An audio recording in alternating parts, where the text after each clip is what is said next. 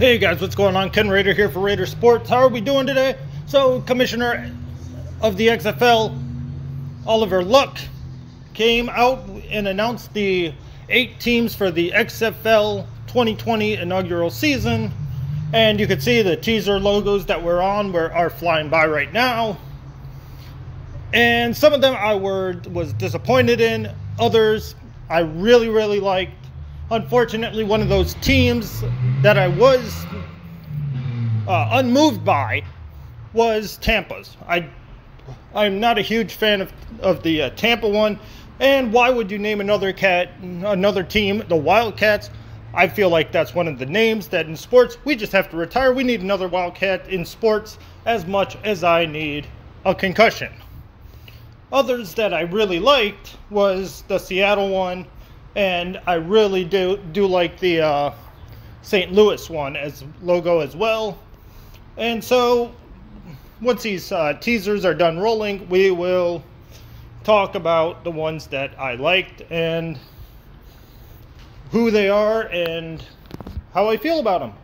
So I'm just kind of waiting and drawing out time. I really felt like the one for Houston was going to be the Vipers, and it turns out that was for the team coming up right now, the Dallas Renegades. The Dallas Renegades, this is obviously going to be coached by Bob Stoops. It's going to be, I really like the logo, I really like the name. Raise Hell 2020 Dallas Renegades.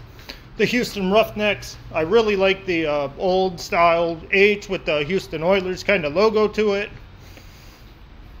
The New York Guardians, I really think this is cool. I had no clue on the teaser logo what the hell it was, but now we see that it's a line. I really love that logo. The DC Defenders, this one I'm kind of have mixed feelings about, but this is one of the 2 teams I was waiting on because since I live so close to DC, obviously if I go to a game that would be it.